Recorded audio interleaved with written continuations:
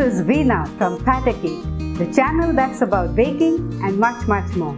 Here's where you'll find quick and tasty recipes for new cooks and those with less time to spend in the kitchen. Okay then, let's get cracking with today's recipe.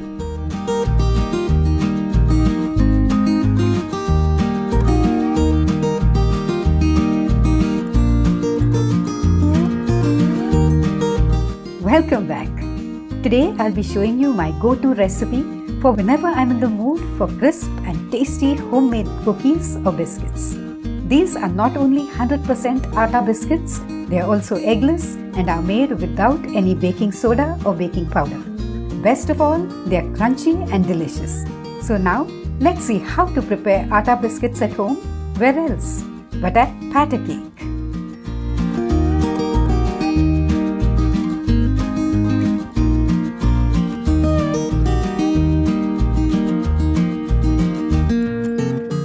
To make atta biscuits, we'll need atta or whole wheat flour, salted butter, sugar, ground cardamom and a little milk. Let's start by sifting 1.5 cups of atta to make it light and airy. In this bowl, I have 130 grams of salted butter. You could use a fork, whisk or wooden spoon, but I prefer using a fork. The butter shouldn't be too soft or melted. We'll whisk this for a minute. Next, let's add in 120 grams of sugar. I got this from half a cup plus 1 tablespoon of granulated sugar that I powdered finely.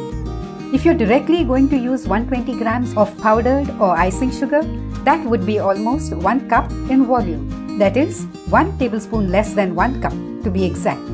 Let's whisk the butter and sugar together for 3 to 4 minutes till the mix is light and creamy.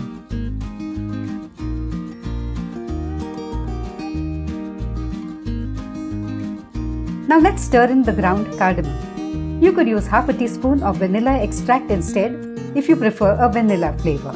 Then let's add in the atta in 2 portions. Remember, you don't have to knead the dough. Just mix everything well till you have a slightly moist, crumbly dough like this. To form a cookie dough, we'll now have to add in around 2 tablespoons of milk, 1 tablespoon at a time. The dough is already coming together, so I won't add any more milk. Now you might need to add a little more or a little less milk than 2 tablespoons, depending on how you've measured your ingredients. Let's transfer the dough to a clean working surface and press it together into a ball. I'll divide this into 2 parts. One part I'll mold into a square-shaped log and then wrap this firmly in parchment paper and keep it in the freezer for 30 minutes. The other part I'll mold into a cylindrical log. Like before, I'll wrap this too in parchment paper. You could also use cling film to do this. Now let me move this to my freezer too. After 30 minutes, here's the first log of dough. I'll cut this into square-shaped slices around 1/4 inch thick.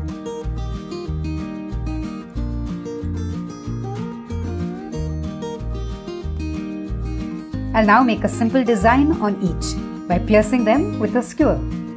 But you could make any design of your choice. Now for lining your baking tray, use any scraps of leftover parchment paper that you may have, or even butter wrappers, like I've shown you in other cake videos before. Instead of tossing them away, you could first put them to good use, right?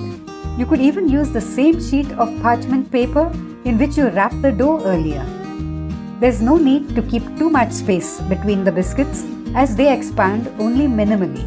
Let's bake these at 160 degrees centigrade, that's 325 Fahrenheit, for around 22 to 25 minutes.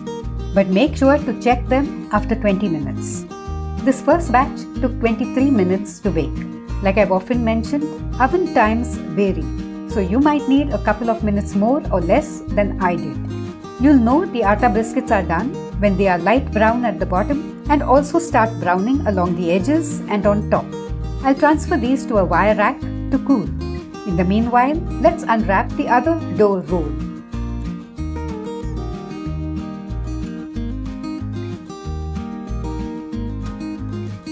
And cut it into 1/4 inch thick slices. This method may not give you perfect shapes, but it is quicker and saves the bother of repeated rolling out, cutting out shapes and re-rolling the scraps of dough. You might have to reshape some of the biscuits to get a proper round shape. Once again, I'm making a simple design on top of the biscuits. You could also bake them plain as they are. I'll now transfer these to a parchment paper lined baking tray, and I'll bake these two at the same temperature as before. These have already cooled. The biscuits become crisp as they cool to room temperature. Here's my second batch of baked biscuits. These needed 22 minutes to bake properly. I'll cool these two on a wire rack and then we'll check how the biscuits have baked. Believe me, these biscuits are great to enjoy with a cup of tea. You have to taste them to find out how tasty they are. Let's check how these have baked. This one is crisp and light. And these other biscuits too seem to have baked perfectly and are equally crunchy. So there you have it, an easy recipe for tasty, crunchy atta biscuits. Worth trying out, right? Hope you'll definitely give this recipe a shot. And don't forget to leave some feedback for me, okay? Hope you enjoyed today's video. And do stop by again for yet another quick and tasty recipe. Till then, take care.